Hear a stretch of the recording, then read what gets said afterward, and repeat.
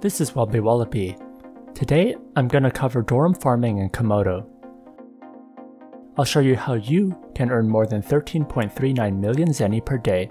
Of that total, 9.85 million is raw Zeny. I will go through my build so you can see how to achieve this. I'll also show you how to farm more optimally with tips throughout the video. Daikasi from my guild Zenith summarized it perfectly when he said for optimizing farming, it is basically three things. First, one-hit kills. 2. Cast delay and cooldown. 3. Move speed. These are things that you can control. What you can't control as much is how busy the maps are. You need to farm when there's less people around, especially if it's filled with stealth hunters or gunslingers. Why farm Comodo? Right now, Comodo is my favorite farming spot. You can earn great raw Zeny, have map buffs for better farming, have materials you can use towards ancient equipment, and have sellable materials too. Make sure you unlock all your Cloudsea Archipelago buffs to gain better farming efficiency and increase drop rate. If you need a guide to unlock these farming buffs, see my Cloudsea Archipelago guide. The link will be in the description. Next, I'll examine the target so you know how to optimize the gear against them. There are 3 of interest on the Comodo maps. I find they are densely packed and ideal for Doram's AoE. The first is Alligator. It has over 1 million HP, is Water Element, Brute, and Medium. I like Alligators because they drop Final Dust and Rough Illunium. The second monster is Fur Seal. It has over 1 million HP, is Water Element, Brute, and Medium. I like Fur Seals because they are densely packed in maps and drop sticky candy. If you have the overpriced skill from multiclassing, the wall paint is a nice drop for selling to NPCs. The third creature is Nigel Birds. It has over 1 million HP, is Wind Element, Brute, and Small. I like Nigel Birds because it drops Darklight Amber and is a different element type than the other 2 creatures. Next, I'll look at gear and cards. Optimizing your farming depends on what gear you have and how strong you are. I've included some free-to-play friendly gear that's for weaker people that need to deal more damage, and gear that's for stronger Dorams who can sacrifice damage for more optimal farming. First, I'll look at offhand items. If you don't have near 130% ignore defense, you may want to use gear like the Rosa Chain or the ancient equipment Voodoo Blade. Ideally, your Voodoo Blade has the ignore defense as a random attribute. If you have enough ignore defense but lack damage, then use the Helian Bracelet or the ancient equipment Eagle Flute. Ideally, your Eagle Flute has physical damage increase as its random attribute. If you're strong enough, you can use the Life Magic Book and the Bunny Slipper combo. That gives you a cooldown of all skills shortened by 5%. You'll need to give up your footgear as well for this combo, so only use this if you're strong enough. Next are offhand cards. I would use the Aqua Element card against Alligators and Fur Seals since they are water monsters. Against Nigel Birds, I'd use the Luciola Vespa card since Nigel Birds are wind monsters. Next is armor. You could use God's Blessings since it gives lots of HP. Alternatively, the Dragon Scale Armor Ancient Equipment is good. The physical damage increase or damage to large monsters are the ideal random attributes to get. The Dragon Scale Armor is the most free-to-play friendly as it will boost your damage without requiring you to buy something expensive from the exchange. For cards, I think the Moonex Star for ignore defense is the best, since these creatures have high defense. Alternatively, you can use the Seroma card against Alligators and Fur Seals, or the Pekka Pekka card for HP percentage for free-to-play players, as this is a cheap generic damage increasing card against all monsters. Next, for garment, you can use Ancient Cape or the White Duke's Manteau for ignore defense. The Ancient Cape is a free-to-play friendly garment, as you may not need the synthesis version of the White Duke's Manteau to one-shot creatures here. Next for cards. the rowing card is best versus alligators and fur seals. For Nigel birds, the Orc Zombie Star card is good for the extra damage that comes from the 3000 HP. Next are foot gears. The elegant Doram shoe is free to play friendly. It doesn't have to be high refined for it to be good. The synthesis of the elegant Doram shoes is a kitten ankle spell, which is good if you lack damage. If you use the life magic book for offhand, your footgear will be the bunny slipper. For cards, the Fiery Mane for 3% move speed is nice. If you lack damage, then the Ferris card for more HP percentage is good too. The higher the move speed, the better. There are other cards that provide higher move speed, but they are more expensive. Next are accessories. I would either use a Dog Servant or Survival Ring. Survival Ring is cheaper, so it's more free to play friendly. You also get a lot more health, which goes towards damage. For cards, the Moonlight Tendrillion card is great since it gives you skilled damage. If you're stronger, use the Mimic card for a 3% chance to get an extra 8 Zeny while killing a target. It doesn't stack, so only use one of these cards. Next is weapon. Use the Fine Pink Foxgrass as our farming skills use Lunatic Carapound and Savage Soul, so the wand is great for this.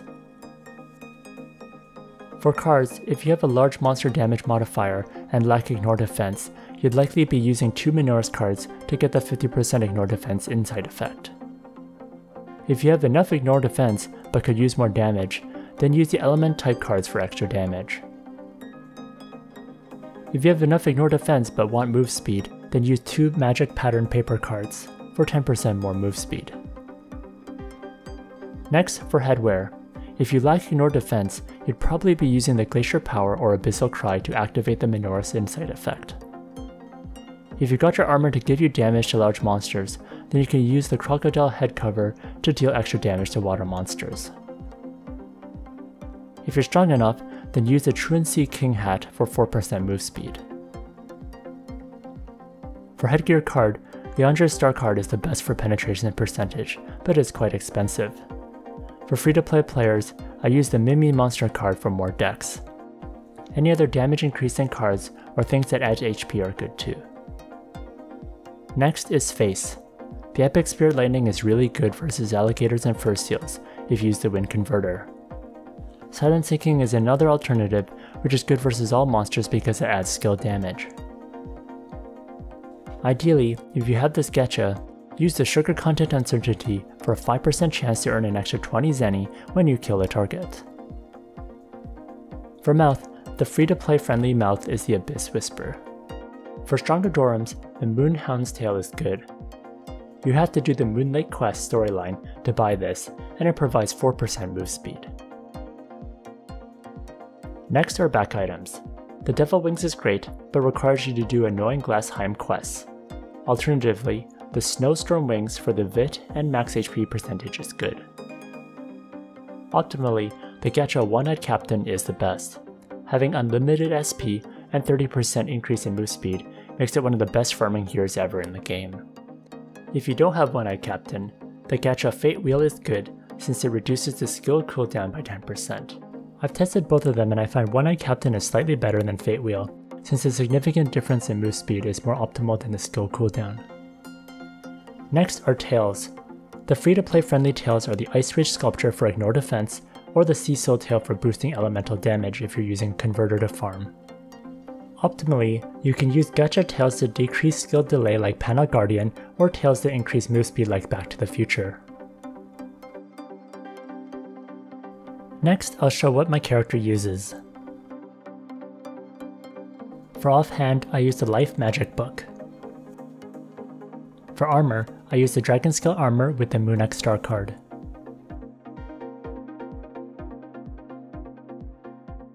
For garment, I use the White Duke's Manteau with the Roween card. For footgear, I use the Bunny Slippers. For my first accessory, I use the Dog Servant with the Mimic card. For my second accessory, I use the Survival Ring with the Moonlight Tendrillion card. For weapon, I use the Fine Pink Foxgrass with 2 Magic Pattern paper cards. For headwear, I use the Truancy King hat. For face, I use the Epic Spirit Lightning. For mouth, I use the Moon Hound's tail. For back, I use One-Eyed Captain. For tail, I use Panel Guardian. For ancient relic, I use Wei's Sai. This is a good generic ancient relic for physical damage classes. Doram may also want to use the other ancient relic, Valkyrie's Protection, for the vitality and ignore defense. Next, for Oracle Mirror, I have the Claw with 5% attack activated. Next are guild buffs and Aesir Monument. For guild prayers and blessings, getting as much HP as possible is good. Penetration percentage and ignore defense are also high priorities. The wind and earth damage are nice as well. For Aesir Monument, try to get as much HP percentage, vitality, and HP as possible. Make sure you max out the nodes for Life Soul, Savage Soul, Lunatic Carrot Pound, and Lunatic Gunner. Here are my character stats with all that gear. I have 986,000 HP. My attack is at 11,000. My penetration is at 47%. My skill damage increases at 9%. My damage percentage is at 63.8%. My physical damage increase is at 101%. My ignore defense is low at 106.3%, but my damage is high enough with the wind converters to one-shot everything. For attributes, I had maxed out vitality, then a balance of agility and dex. Finally, here's my handbook deposits, since some people are interested in that.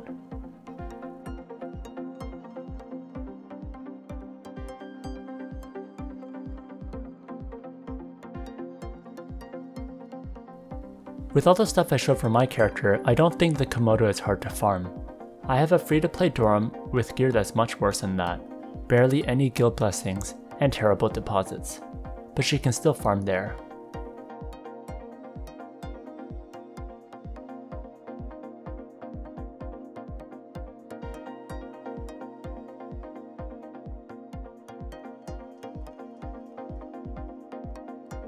All you have to do is switch to damage increasing gear, cards, and food. Also, make sure your ignore defense percentage is higher. She has over 140% ignore defense. Once you can comfortably one-shot everything, that's when you start optimizing your gear, cards, and food.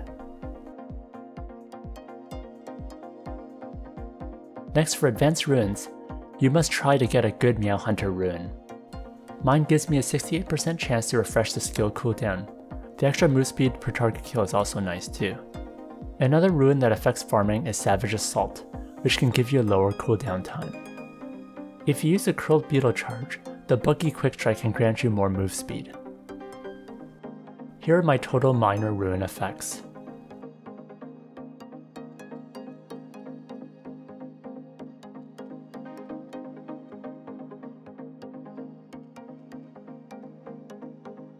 Next, what food should I eat? Besides converters and A or B meals, we can optimize with the cooked foods we consume.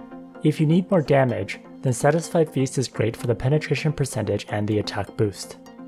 If you're stronger, you can use the Original Will Salad for decreasing cast delay, or the Original Will Fish Steak for faster move speed. Next for skills, I just have Lunatic Carrot Pound, Savage Soul, and Lunatic Gunner in my auto attack slot.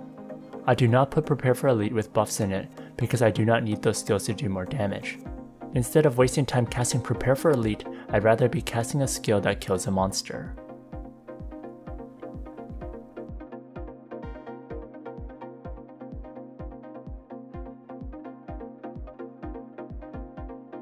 Next, where should you farm in Comodo?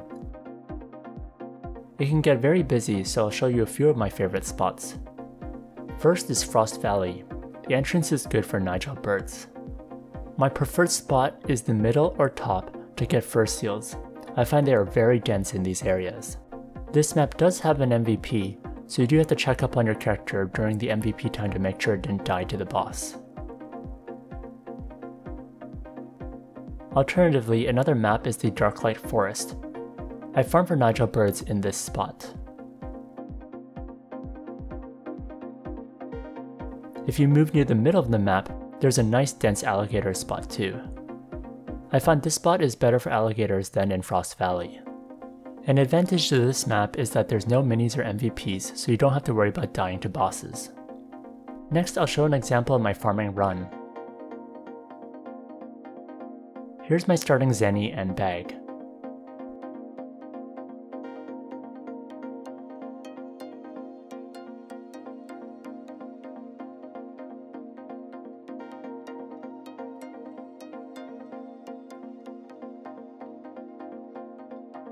Here's my starting combat time. Each day I listen to 30 minutes of music to get 90 minutes of combat time, and then I use 6 mentor potions to get me a total of 720 minutes of combat time.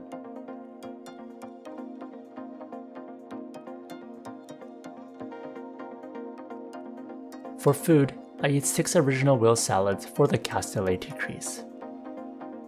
With my foods, gear, and the Cloudsea Archipelago buffs, you can see that the cast cooldown and the cast delay have gone down a lot from my various skills.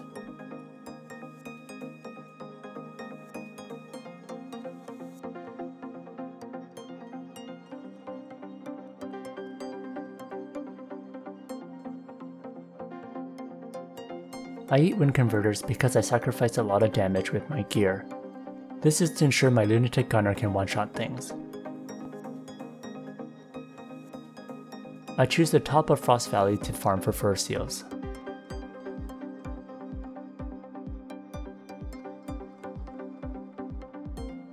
Now I switch to offline farming. I farm until 870 combat time, which puts me into red stamina. I teleport to Geffen first, and then switch to my Begetter to use my overpriced skill, so I earn 24% more from Quick Sell.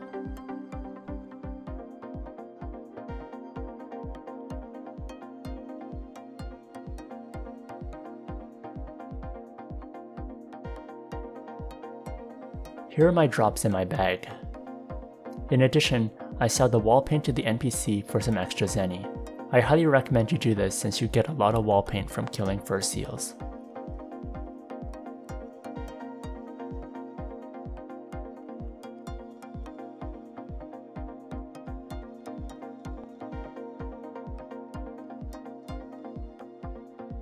Here's a summary of my results. I get more than 13.39 million Zeny per day. Of that, 9.85 million is raw Zeny.